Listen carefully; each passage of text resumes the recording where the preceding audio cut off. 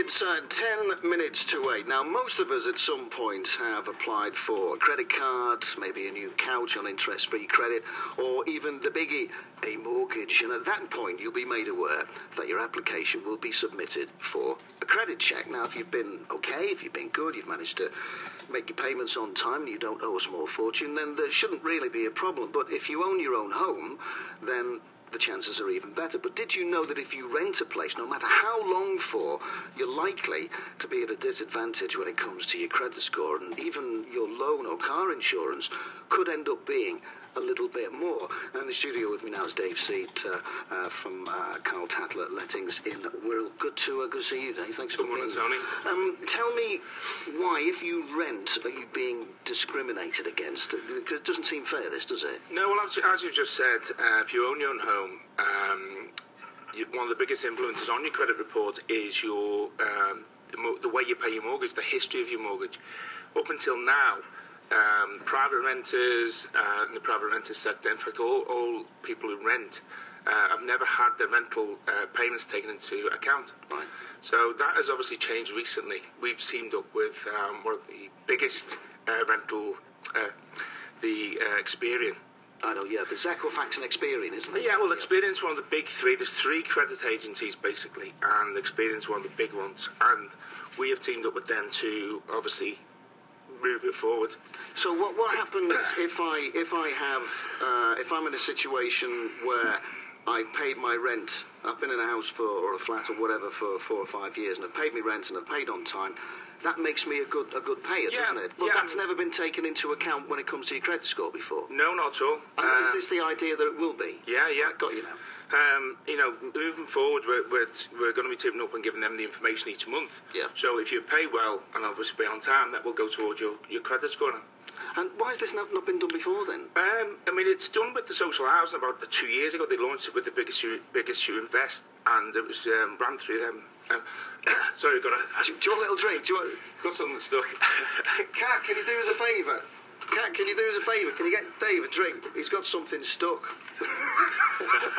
It's not your credit score, is it? It's not your credit score stuff. Because when I've called up, Dave, I'll let you catch your breath here. Yeah. When I've called up for maybe a loan or insurance, or if I wanted a credit card or whatever, it will say, we'll give you an instant decision, and then in some cases they'll say, we'll get back in touch. Are they checking your credit score? Of course, yeah. You need like an online status. You need a footprint that is online. Yeah. And if you don't have one of those, it's a sort of misconception that if you don't have bad credit, then you'll be okay in the future. But if you don't have any credit at all, here's the squeaky door and a little water for you as well. So if you don't have any credit, because this happens with some people will say, I've never had a loan, I've never owed any money, I've never done this, I've never been in debt, and when I've gone to buy a new sofa or a new couch, they won't give me any money. Is that because you haven't got a credit history? Exactly that, yeah. I mean, that's one of the biggest things. If you go and buy things like a sofa, they're looking for how you've paid things in the past. Yeah.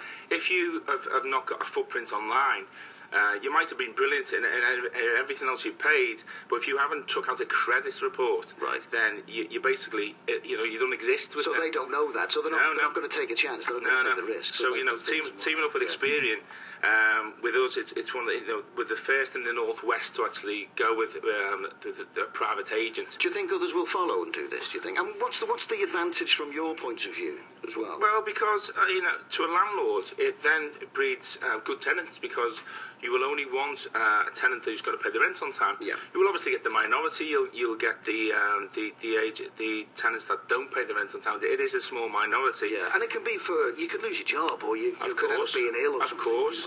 But the majority of the tenants are good payers, and the disadvantage by not getting getting the rental payments on some type of credit report.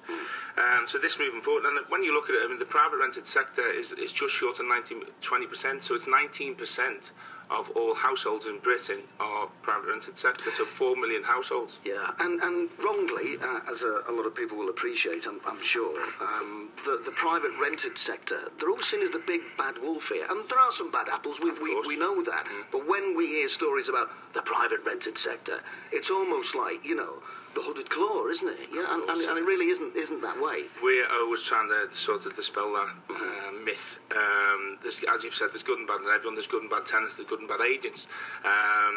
But you know, a good agent is there to do a job, and they're there to put tenants at ease and put them through the tenancy. A lot of private sort of landlords, you will get a reference from, and it's the same with an agent. We will give you a reference at the end of your tenancy to say if you paid your rent on time. But some private landlords don't even ask for a reference. So it's going to be a help rather than a hindrance. Of course, yeah. All right, Dave, we're out of time, but listen, you can take that water with you if you want, mate. Thank you. You're Cheers, all right. Tony. Yeah, it's okay. No, it happens to me all the time, but I can press a button and play a little show. You see, that's how I get away with it. Thank you. Cheers, mate. Thank you very much indeed for coming in.